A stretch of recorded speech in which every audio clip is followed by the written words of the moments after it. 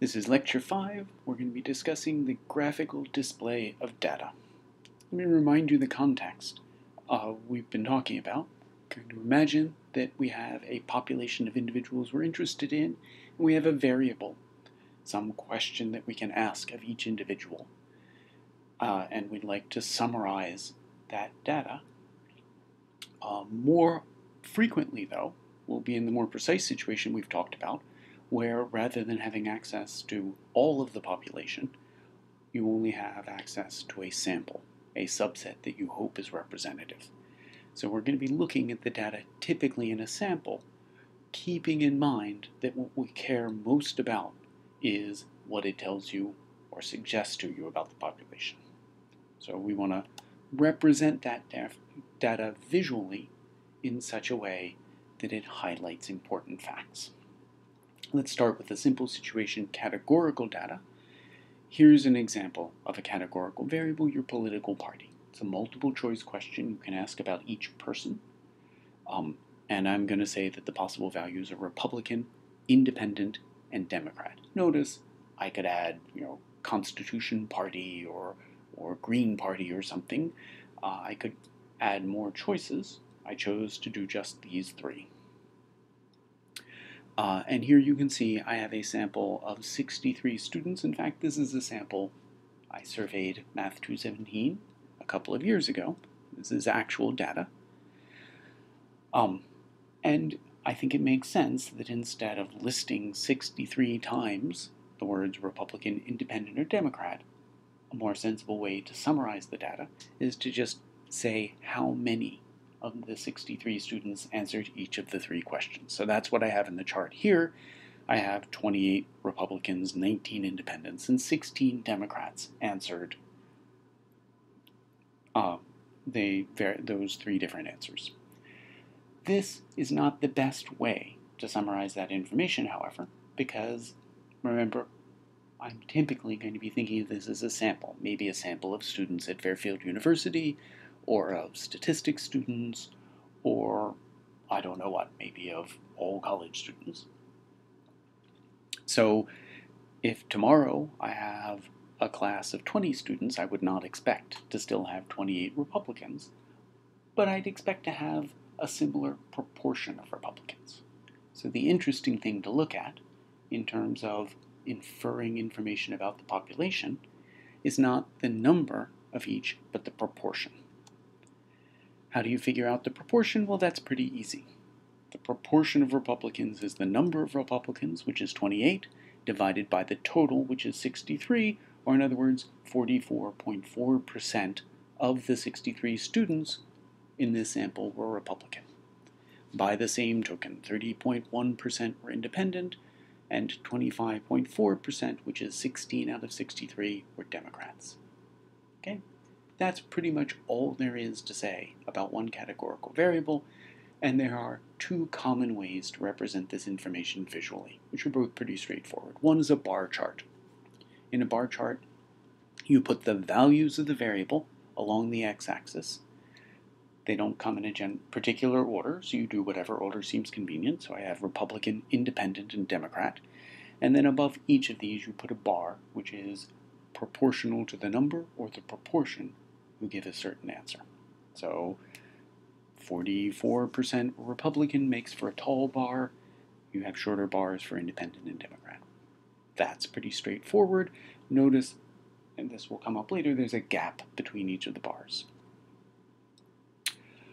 Another way of representing this information visually is with a pie chart, where you draw a big circle and you make a sector of the circle whose proportion of the area is the proportion of each variable. So almost half of that pie is colored blue to represent the Republicans, and the remaining data is almost equally divided between the green for Democrats and the red for Independents. We will not make these charts. They're pretty easy to do in Excel, but we basically won't spend the time on it. We'll expect you to be able to interpret them. This is pretty straightforward. I think most of you already know how to do that. So let's move on to graphical representations of numerical data. Numerical data means numerical variables. Numerical variables, a question whose answer is a number. So I'm going to take as my starting point a quiz score. When you give a quiz, you are taking a sample of students and you're giving a number for each student. So that's a variable. So in this case, I had 10 students. This is imaginary data. 10 students, and clearly the score was on a scale of 1 to 10. The values range from 3 to 10. A little bit of terminology first, which is pretty simple. The smallest data value in your data set is called the minimum, and the largest is called the maximum, and their difference is called the range. So these are parameters or statistics. If it were the whole population, this would be a parameter. Maximum and minimum describe something about the data set. If it's a sample, then they're statistics. They describe or summarize something about the data set. You should be able, and you should stop the tape and make sure you can do it now, to identify the minimum and maximum and range in this case, and then run it when you're ready. Of course, the minimum is 3, that's the lowest value. The maximum is 10, which is the highest value. And that makes the range, their difference, 10 minus 3, or 7. That's pretty straightforward. The simplest way to represent numerical data visually is with a dot plot. In a dot plot, you draw a horizontal number line going from the minimum to the maximum, roughly. Here we went from 0 to 10 instead of 3 to 10. Notice once again, along the x-axis are possible values of the variable. So you should think of those as the scores from 0 to 10, the possible scores. And now you take each data point and you make an X above that line where that data point is. So that first 10 that we see to the left, we'll make an X at the 10 on this to represent that data point, that person's score. There are 2 10s. What do you do about that? You stack them on top of each other, right? So we have 2 X's stacked on top of each other. As you go along, you see that there's going to be 2 9s stacked on top of each other, then 3 8s, then 7, 5, and 3 will each be by themselves. And now, the value of this visual representation is our brains are really good at processing lots of visual information quickly. And as soon as you glance at that, you see that most of the students got in the 7 to 10 range. There's a big clump there. And there's a few students scattered at lower scores, presumably students who are having a much harder time. Okay, the advantage of a good visual representation is it captures the relevant information at a glance, where you might have been able to see that from the original 10 data points, but if it was a class of 1,000, it might be very hard to see what was going on. It's also true that if it was a class of 1,000, it would be a lot of work to make the dot plot, and it'd be kind of hard to see what was going on with all those X's piled on top of each other. So for large data sets, we don't tend to use dot plots, which means we'll rarely look at a dot plot in this class. Instead, we make histograms, which basically clump together data and then make a dot plot in such a way that there's not an information overload. How do you clump the data together? That's a little bit complicated. You divide it up, the range up, into equal-sized bins. To do that, the first thing you do is pick how many bins you want. This is an art, not a science. It depends on the context and what you want to get out of the data.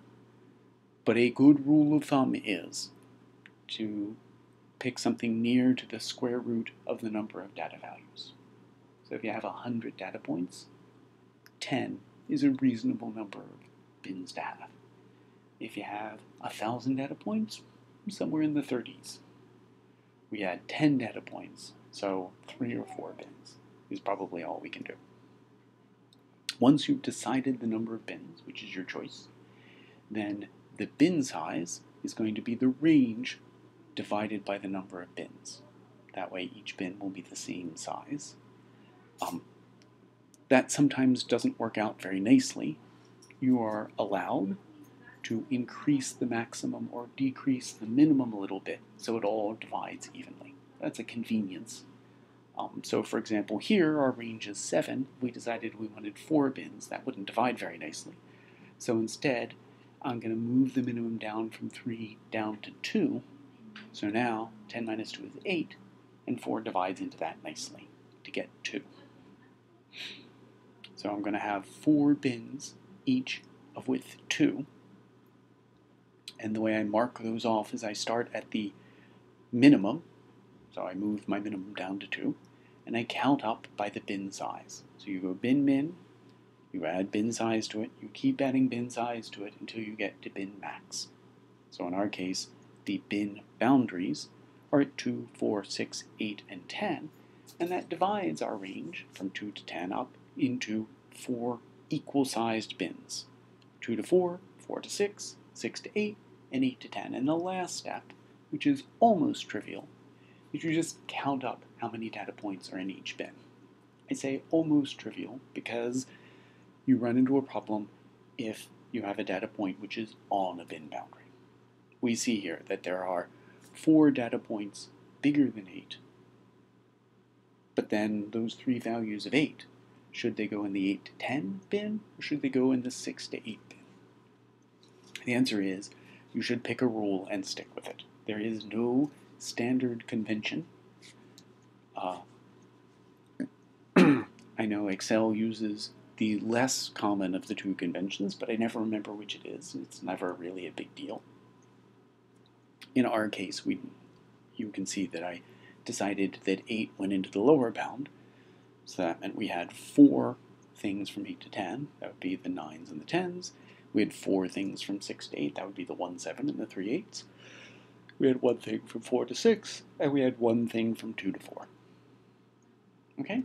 So all that process just amounted to taking the data and clumping it together into a smaller number of groups. Having done that, what we do from here on in is easy and is pretty much the same as a dot plot. We again draw a horizontal number line from the bin minimum to the bin maximum. But now instead of putting X's over it, we're going to put bars over it. The height of the bar is proportional to how many points are in that bin. Okay? So we have 2 bins of height 1 and then 2 bars of height 1 and then 2 bars of height 4. Notice the convention. In a bar chart, there was always a gap between the bars. In a histogram, the bars are always pressed up against each other. That's a convention that allows you to quickly tell, otherwise it would be hard, whether you're looking at a histogram of a numerical variable or a bar chart of a categorical variable.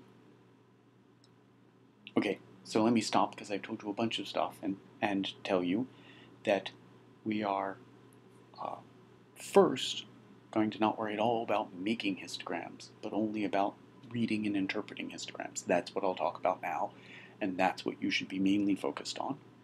Next, we will learn how to use Excel to make histograms. Excel, all those complicated decisions, how many bins should we have, should we adjust bin minimum or maximum, Excel will do for us. It won't do it very well. It will do a crude histogram, but it will be good enough for most of our purposes, which is to get a quick look at the data and a sense of what's going on. We will sometimes step in and tell Excel, no, don't choose your own bin minimums and maximums, I'm going to choose them for you. And in that case, you will need to decide what are reasonable numbers to get the information you want out. Often you'll have to try different things and see what looks best. That is, as I said, more art than science. But there's a sort of triage here. The most important thing that you should begin to have a sense of when you finish this lecture is how to interpret and talk about histograms.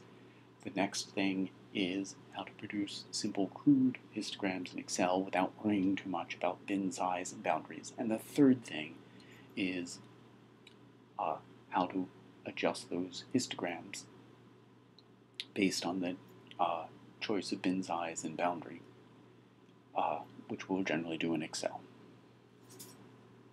All right. So that was a really small data set to make a histogram of, and it wasn't really terribly informative to look at that histogram. Here's some more interesting histograms. Here, previous class of Math 217, I asked the students in a survey how many hours per week they spent exercising. Here's the histogram of that numerical variable.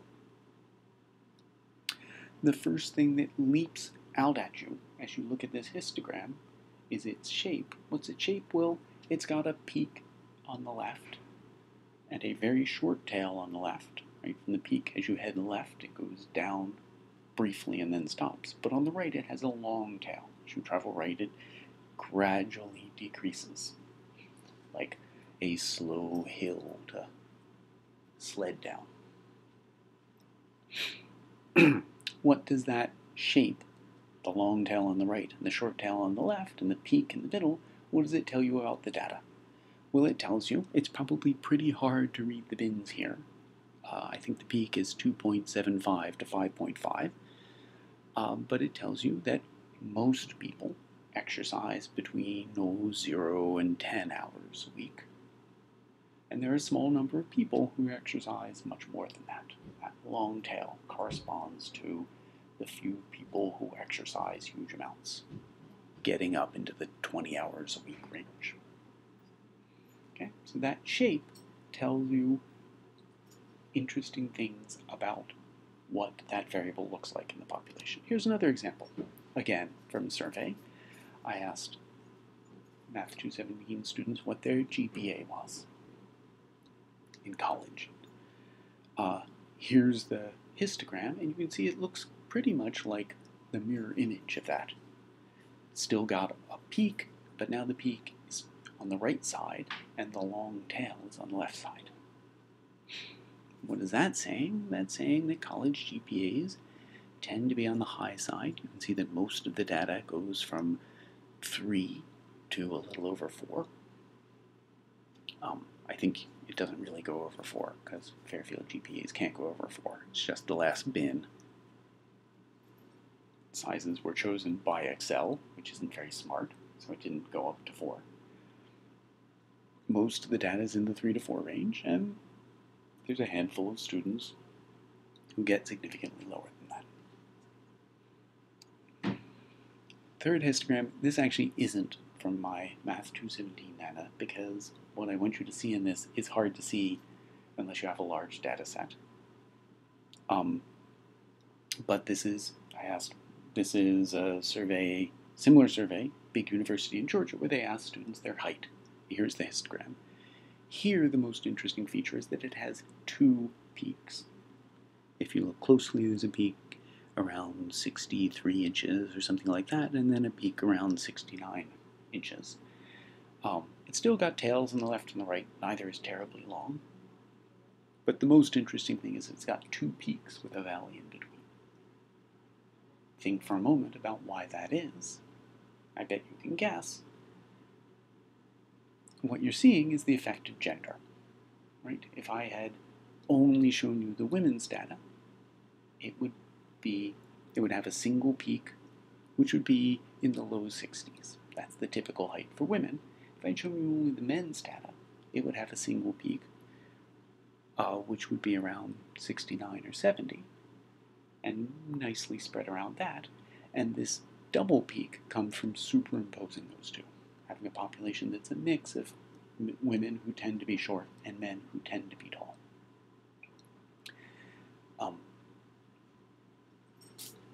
You can even, if you're being very observant, you can even guess that there's probably a little bit more men in this sample than women. Why? Because the peak that corresponds to men is a good bit taller than the one that corresponds to women. That is, there are more people in the 70-inch or nearby range and fewer in the 62 or 63 inch, and there's a little bit more people in the upper tail than in the lower tail. Okay, that's the way we want to think about, those are examples of how we'll think about histograms. I want to give you a language for talking about histograms, the kinds of features we just noticed. I want to have names for that we will get used to using. So this is a very important part of the lecture. You will need to be able to walk out of here being able to use this terminology. First word to describe the shape of a histogram is uniform. That's where all the bars are approximately the same height. This rarely occurs in nature, but it frequently occurs in kind of man-made random things, like when you roll a die or use a random number generator. If you think about rolling a die thousands of times and making a histogram, you'd have 6 bars for the numbers 1 through 6. They'd all be about the same height. That's a uniform distribution, or a uniform histogram. Similar word, but very different, is unimodal. This is quite common. It's the most common thing to occur in nature. It's where you have a single peak and tails to the left and right. The first two examples, GPA and exercise, were unimodal. The last example, height, was bimodal, where there are two distinct peaks. This always means that there are two distinct subpopulations in your population. And the first thing you should ask yourself when you see a bimodal distribution, you say, what are the two subpopulations? Usually it's obvious. Usually you can guess, or at least take a reasonable shot at guessing. You can think of those two subpopulations as a categorical variable, right? Gender is a categorical variable that is related to the numerical variable height. And we're seeing that relationship in the bimodal histogram. And I should caution here that when you call something bimodal, it's because you're seeing two distinct peaks that are not just an artifact of the data. Occasionally, especially if you have a small data set, you will see a little wobble where it goes up a little and then down a little, then up. But it's a wobble that might disappear if you change the bin sizes, or might disappear if you just had a little bit larger sample.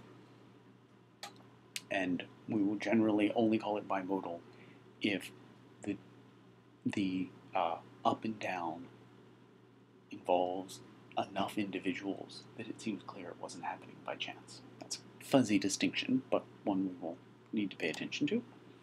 And of course, you can have more than two peaks. You can have a multimodal distribution with 3 or 4 or more peaks. Generally, you'll only see that if you have a very large data set. Just as in the case of bimodal, that suggests that there are multiple subpopulations that are different in this variable. Or to put it another way, that there is a non-binary categorical variable that's related to this numerical variable. Okay, so those 4 words, uniform, unimodal, bimodal, multimodal, we will use. And we will also use 3 more words if your data, which describe what the tails look like. If the tails are of approximately the same size on both the left and the right, then you say that the data is symmetric. If it has a long tail on the right and a short tail on the left, you call it skewed right. This comes up a lot in nature. Income and prices, pretty much anything to do with money, will probably be skewed right. The time spent studying or exercising or time spent doing all sorts of tasks tends to be skewed right. Lots of other things. What makes data skewed right? Typically, it's when there's some lower bound that you can't get lower than, which is not too far from the typical data.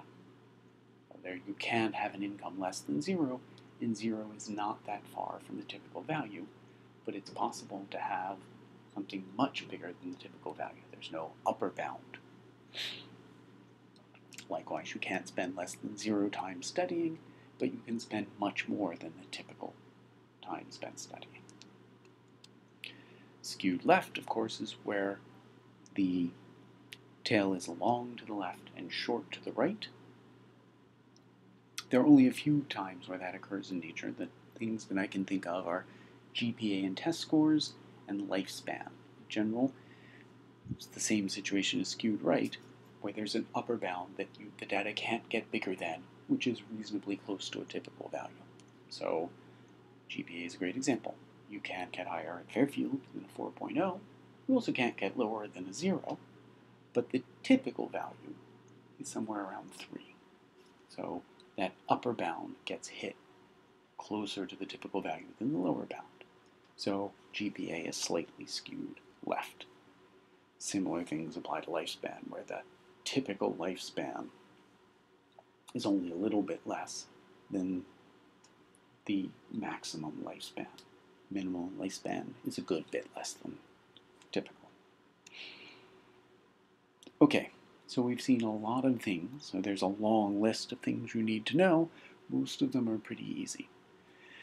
You should know all the terminology around histograms and dot plots. Maximum, minimum, range, dot plot, histogram, and all the bin terminology. Bin size, bin number, bin maximum, bin minimum.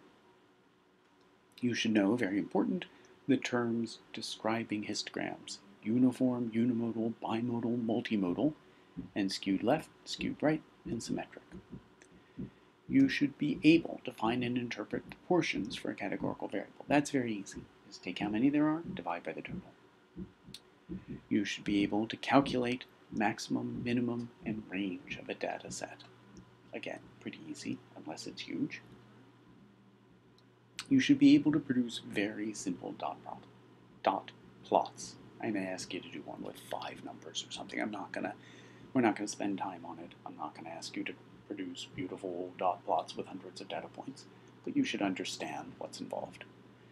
You should be able to read a dot plot and read a histogram, be able to say things like, oh, that X there means there's somebody whose quiz score was 7.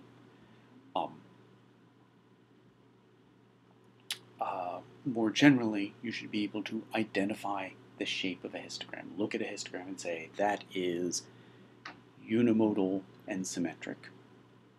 I did not mention, but I should, that the combination, the nicest and most common combination, which is unimodal and symmetric, so one peak and 2 similar sized tails, is often called bell-shaped.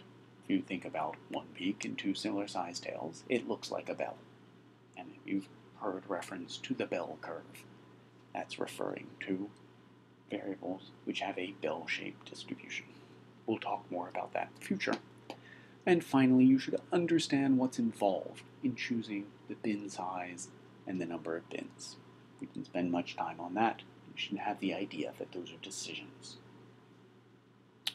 A little more involved.